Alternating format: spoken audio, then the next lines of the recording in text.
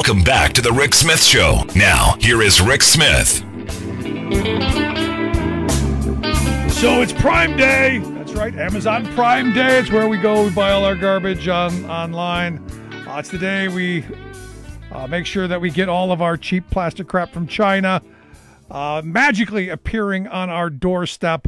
Personally, this is the day for me where we talk about the horrible working conditions that workers toil under, what they're forced to endure while we're importing that cheap plastic crap into the U.S. From sweatshops, because we got to get our sweatshop goods. And then, just like magic. If you remember Mitt Romney back in 2012, the sandwich just appears at Sheetz like magic. You push the little button and poof, there it is.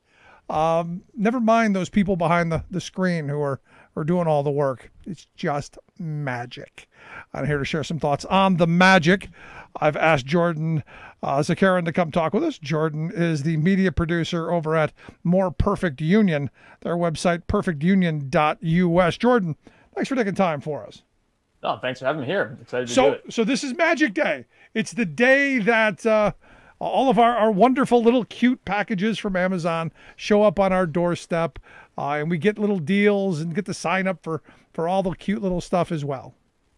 Yeah, if you live in Manhattan, you enter your building and you get boxes just piled up everywhere. I mean, last year during COVID, it was pretty extreme, but even now, just boxes piled up. You don't know what's yours. Not it's mine, but people just buying junk because they got it for 6% off. You got to jump on that deal.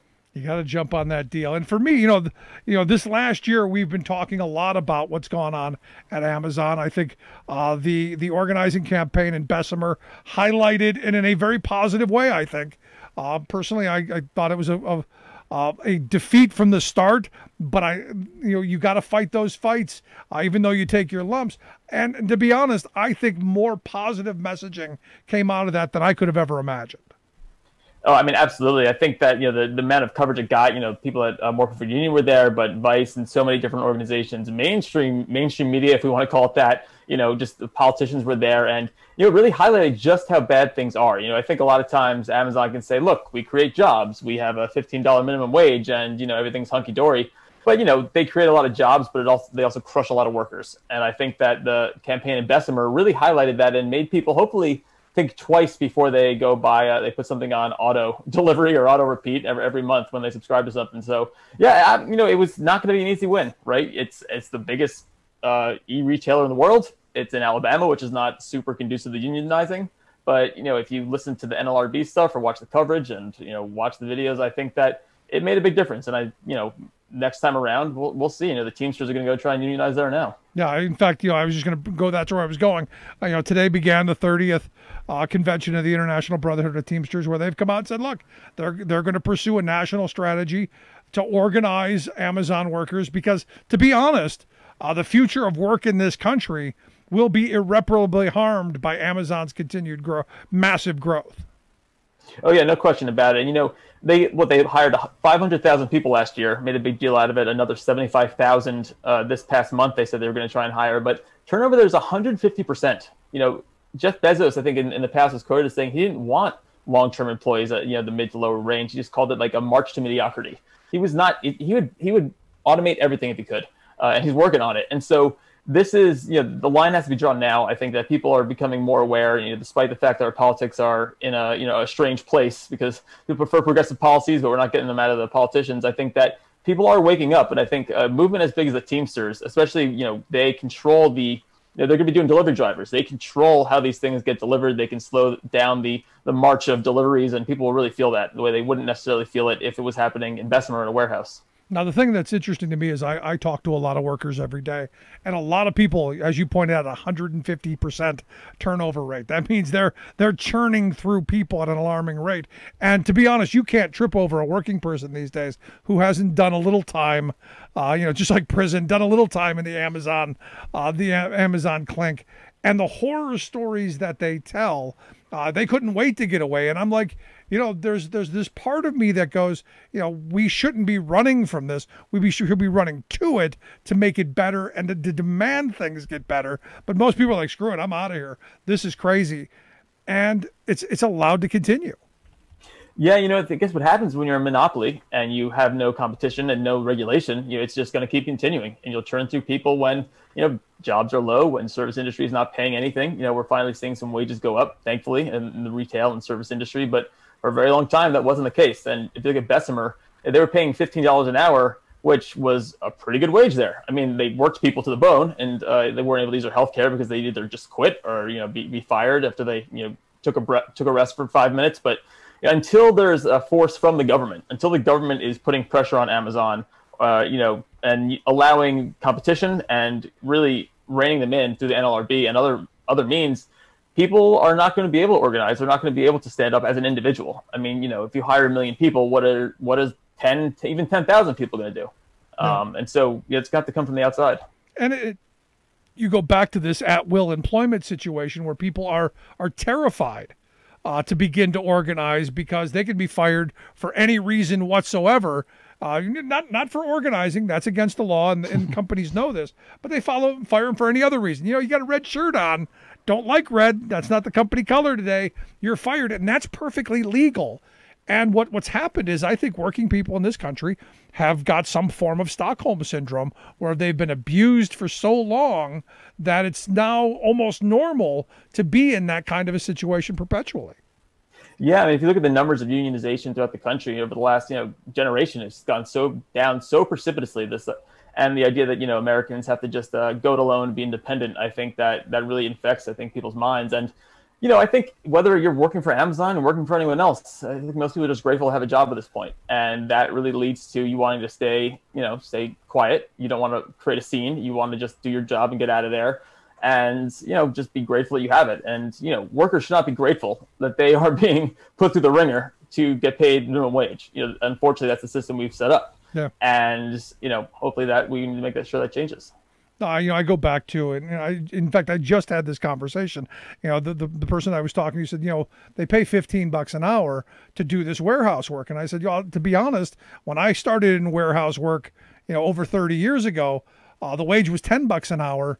33 years ago, which in today's dollars is almost double what you're getting paid. So it's not that great of a job. What's happened is all the other jobs have gotten so bad that this seems like, this is okay, when the reality is you're being worked to the bone and you're being exploited and you don't really have a choice.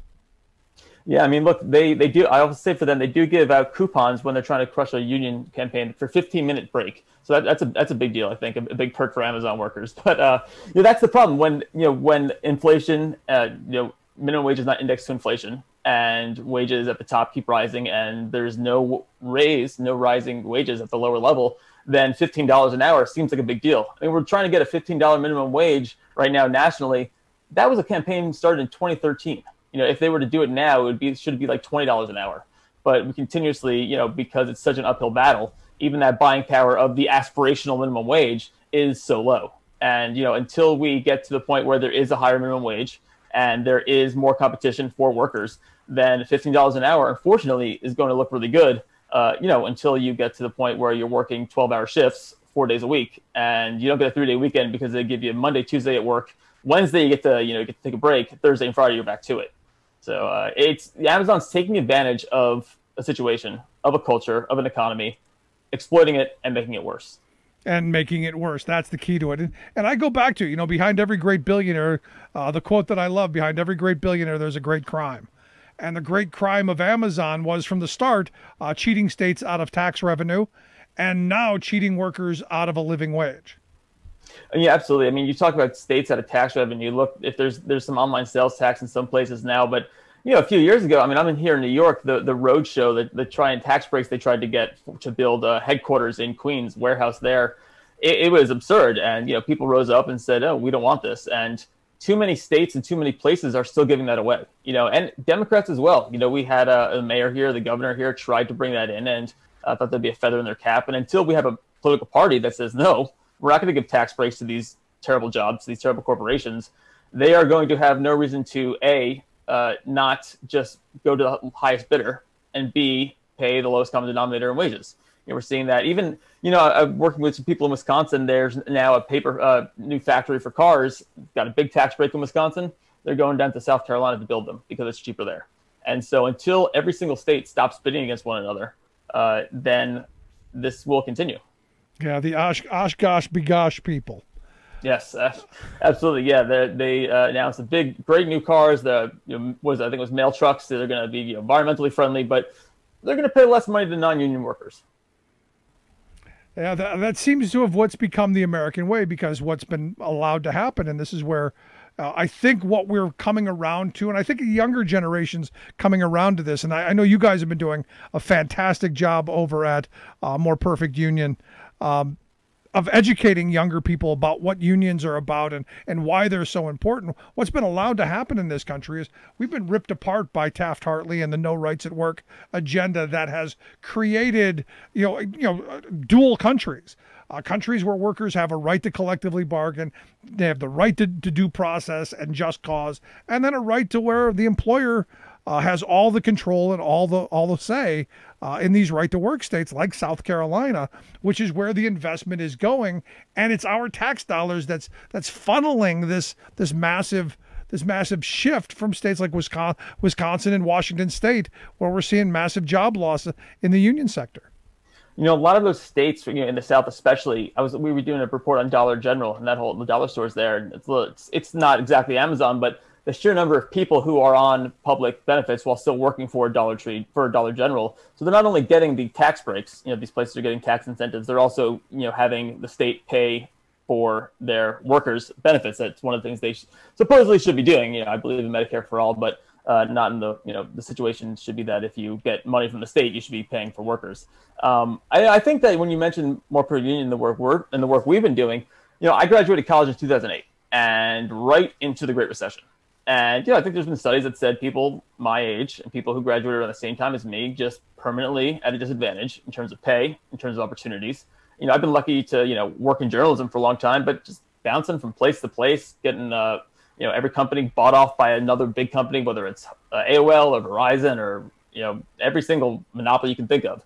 And I think that we're getting to the point where there's such a big divide between people at the very top and everyone else, especially in places like media. There is this solidarity that's created. Maybe 10, 15, 20 years ago, journalists would have said, oh, I'm in the upper crust, I'm in the 1%, I get a nice pension. But I think that when it gets to the point where there's people at the very, very top, that Jeff Bezos is literally going to space instead of paying workers. Elon Musk going to space instead of paying people more than $25 an hour in his factory that was $35 an hour 30 years ago. I think that people are starting to realize, it becomes a strange solidarity when it becomes like the 1% literally, and then 99% everyone else is really, not just middle class, but struggling. No, and this is where, I keep coming back to this idea that we're going to have to fight the same battles that my great grandparents had to fight.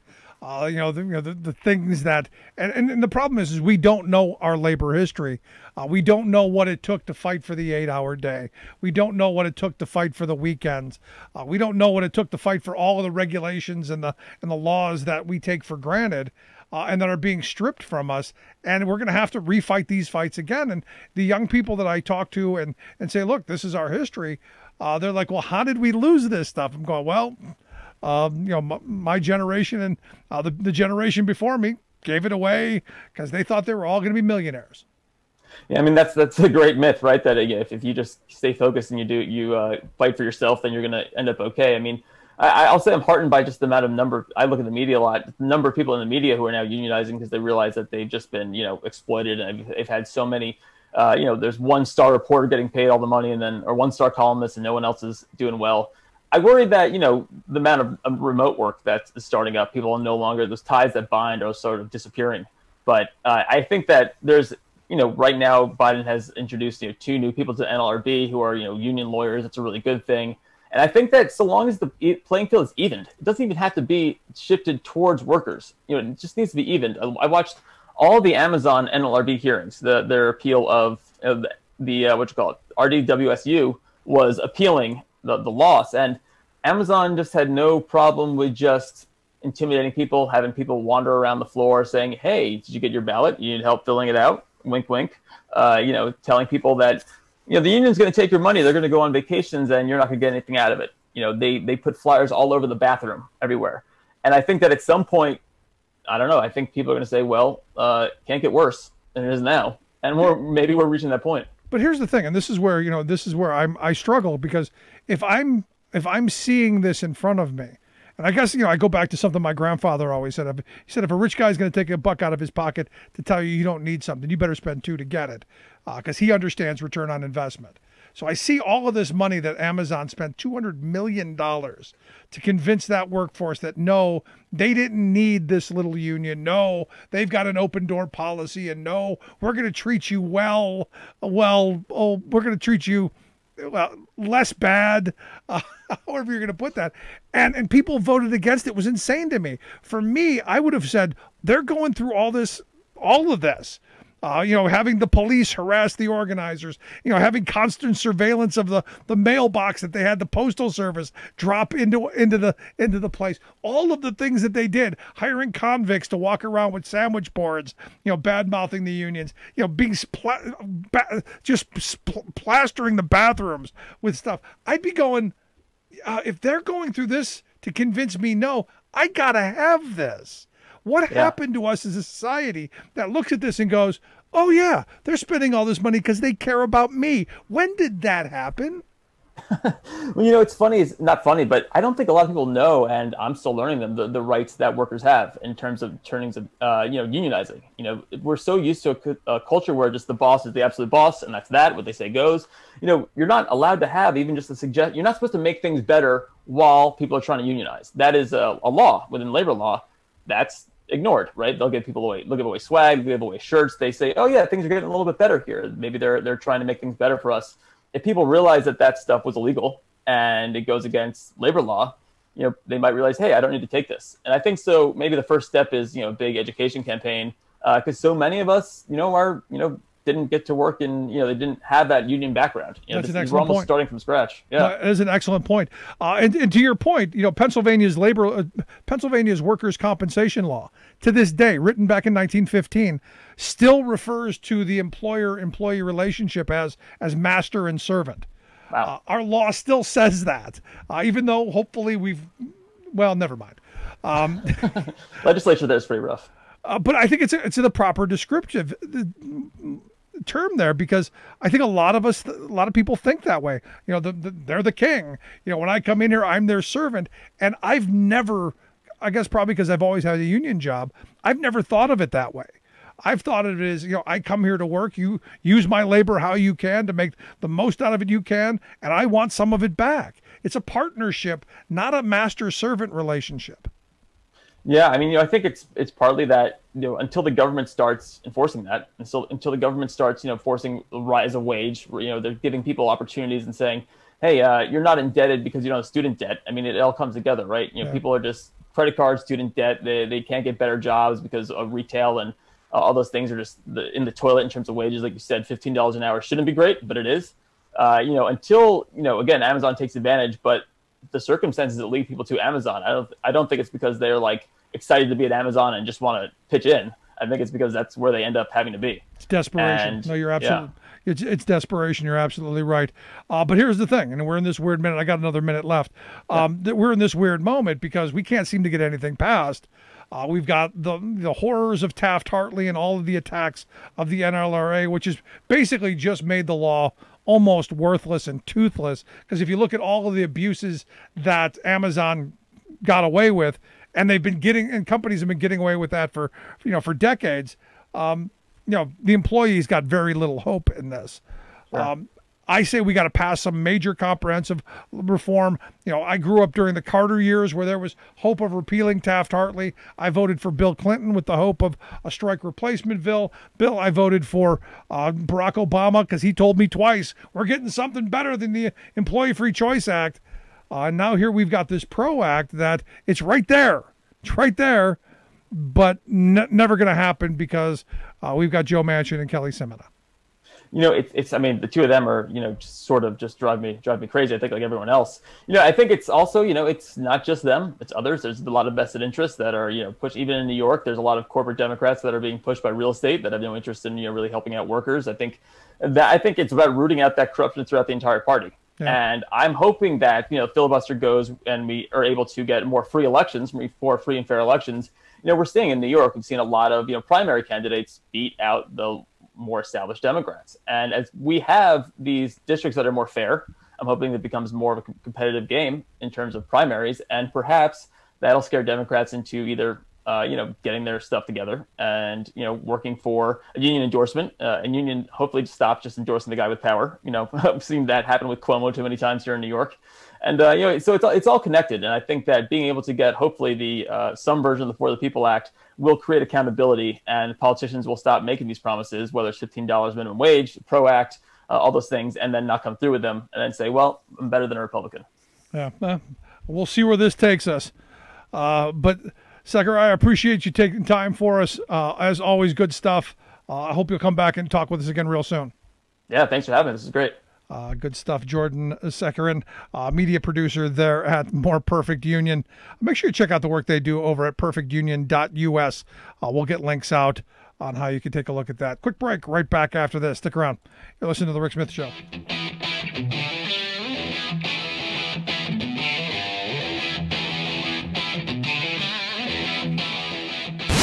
Saving work in America, one show at a time. The Rick Smith Show.